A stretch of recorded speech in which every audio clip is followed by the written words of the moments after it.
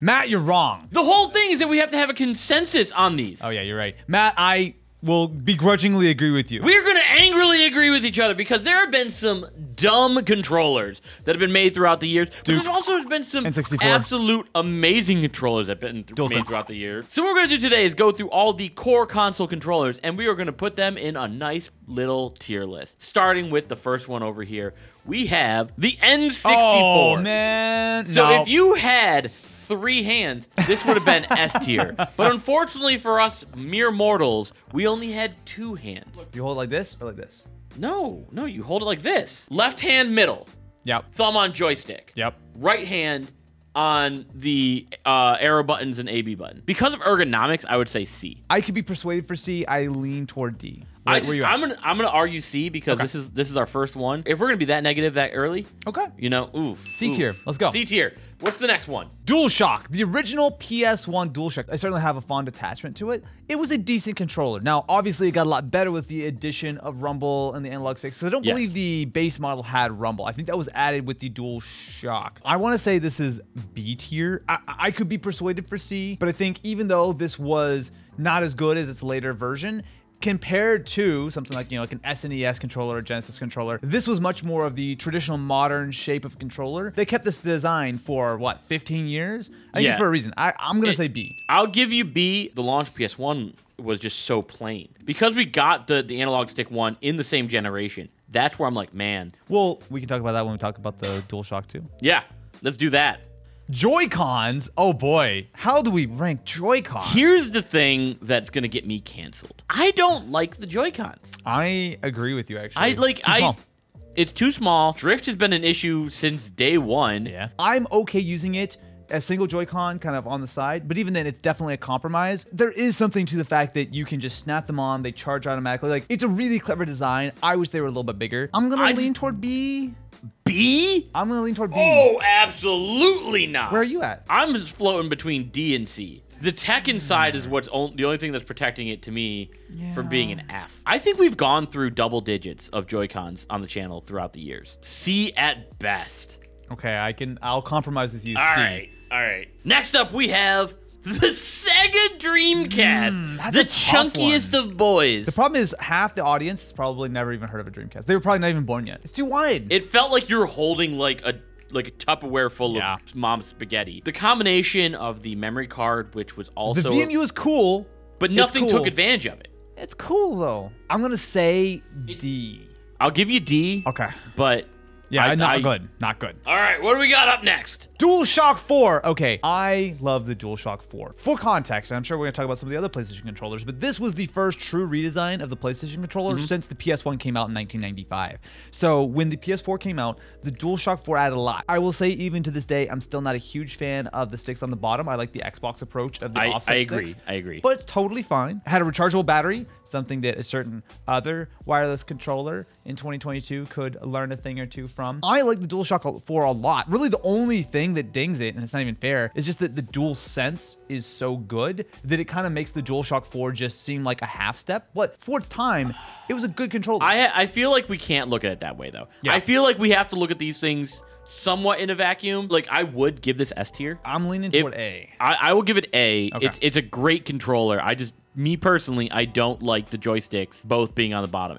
To me, that feels weird. And I know that's not what everyone thinks. Lots of things feel weird, Matt, but sometimes you just gotta suck it up and deal with it. You know what you gotta suck up and deal with using this next controller, which is the Genesis. Yes, this one was like great for fighting games. This was almost like specifically for Mortal Kombat and stuff. I never like liked the D-pad on the Genesis controller. I might be in the minority. It's mushy. There. I do like the actual buttons and the layout. So if you're not gonna have sticks, which obviously this was before 3D games were really much of a thing, having your right thumb be able to do the sweep of all 6 buttons on front was nice. It was unlike a lot of the other controllers of the time. It was actually designed for human hands and not like 4 fingers or something. I'm leaning toward B on this one. I'll give you a B. All right, I'll give you a B. Pretty fair. Okay, yeah, B.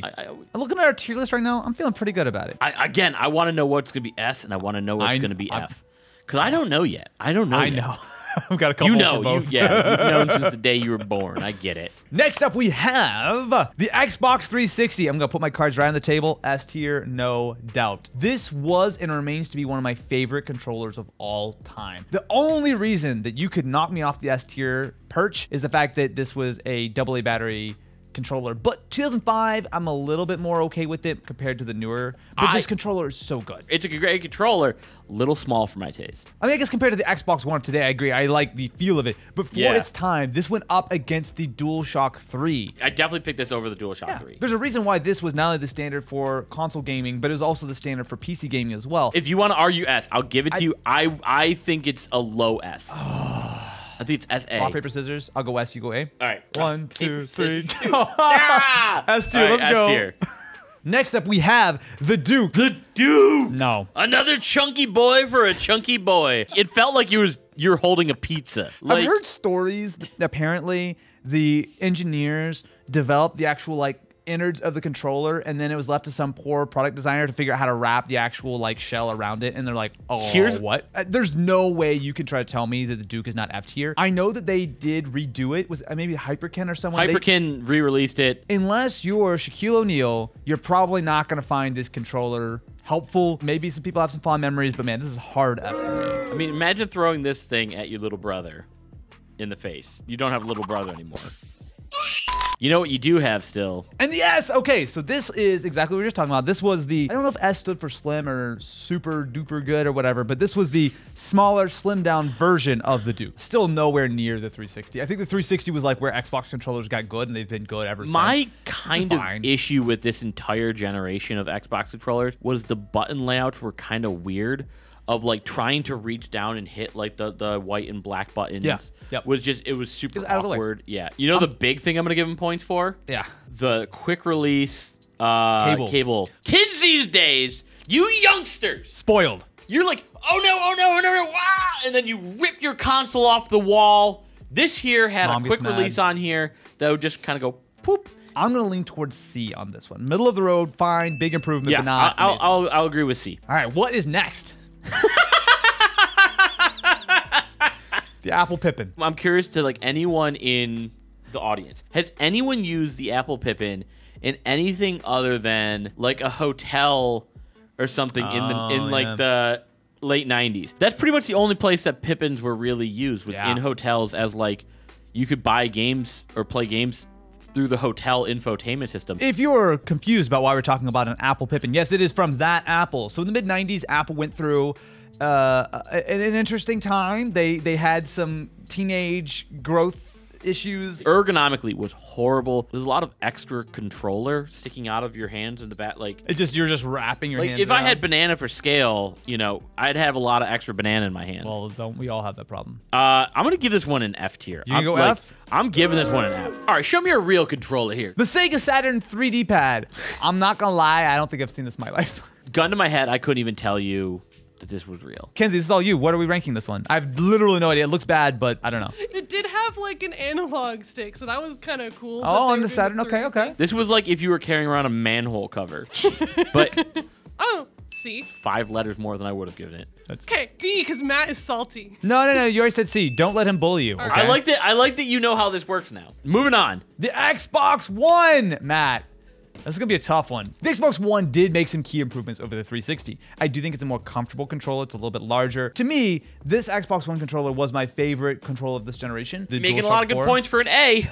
No, I'm going to agree. I think A is a good spot for the Xbox One. Good, great. Probably my favorite controller of the time, but still, I don't think it quite earned that S. I'm going to say A. Yeah. We got some heavy hitters coming up. The DualShock 3. Okay. Here's the thing. It was fine. Did you ever see the prototype?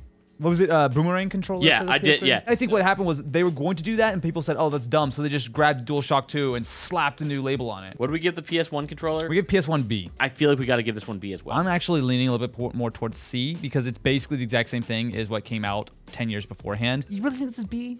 Fine, I'll give you a C. I'll give you a C. And then when we argue, I'm gonna play my card on you. You get one veto over me. All right, moving on to the next one. We have the NES. Oh, that's a tough one because this sucks. The problem was it was square, and it was not comfortable to hold. But like you had if we take off our nostalgia glasses, this is bad. It's not a good controller. I'm gonna go with D. I completely agree. I'm glad you said it before I did. Yeah, because D. Like the sharp edges were a thing. Someone's gonna be in the comments of like, my entire childhood was built on this, and this controller is what set the stage for everything. Shut up. Just because it's old doesn't mean it's good, which is basically my life story.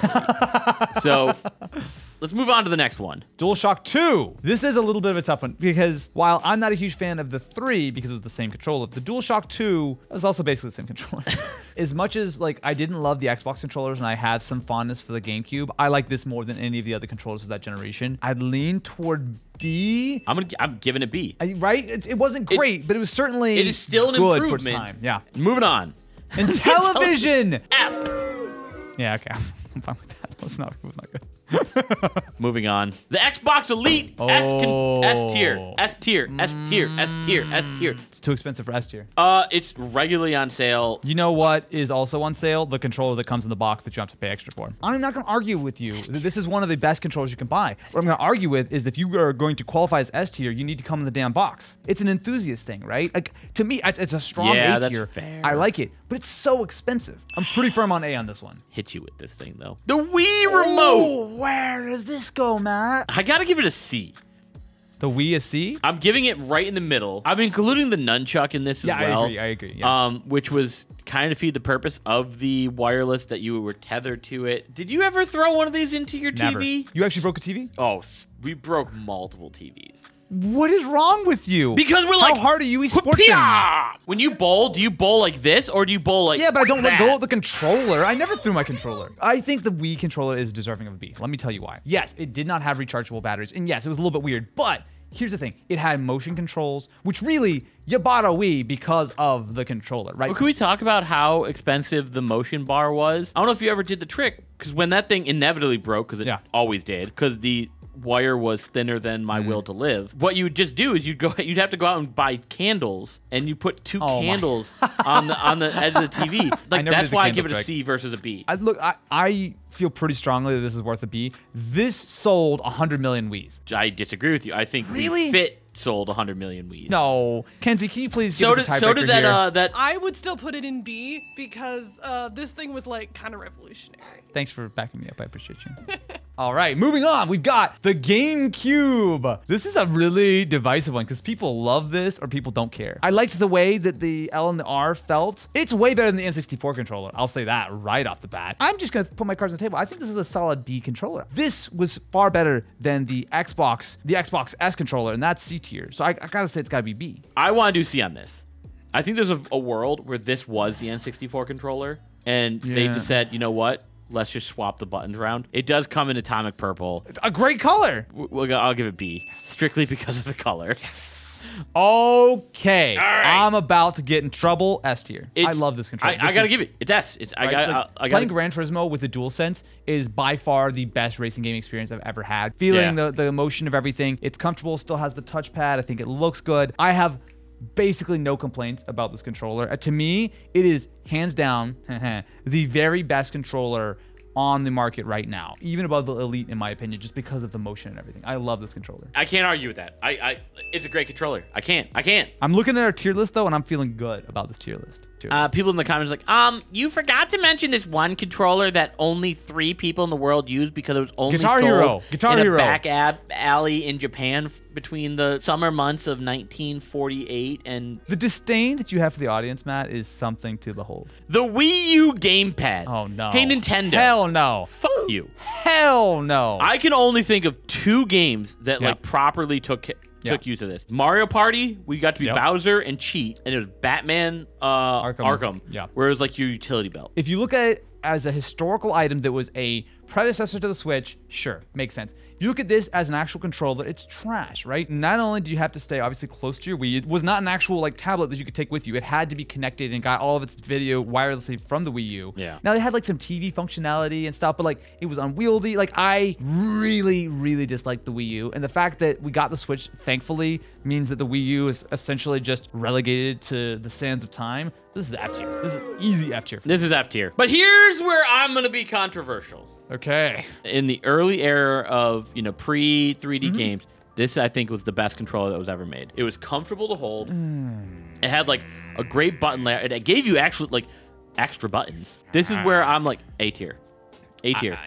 I will give you that it's not a huge difference. And if you want to veto, I'm happy to I'm vetoing A tier. Okay. All right, A tier. Fair enough. I won't argue that one. It is a good controller, just not a great controller. Genesis is better. The Xbox Series X/S. This is a little bit of a tough one because It's essentially the Xbox One controller. A! Okay. Well, then no point in talking about that one anymore. A tier. It is a very good controller. If the DualSense did not exist, this would be probably my favorite controller you could get right now. Where it falls flat, I think, is the fact that it's essentially the same as the Xbox One, which, to be fair, nothing was really broken. It's some like tweaks and stuff. If it ain't broke, don't fix it. Let us know in the comments if you thought we were absolutely wrong about this tier list. What would you put at S tier? What would you put at F tier? Like, subscribe, follow us everywhere, and tell us your favorite game. Their favorite game is every game show we do on This Is, of course.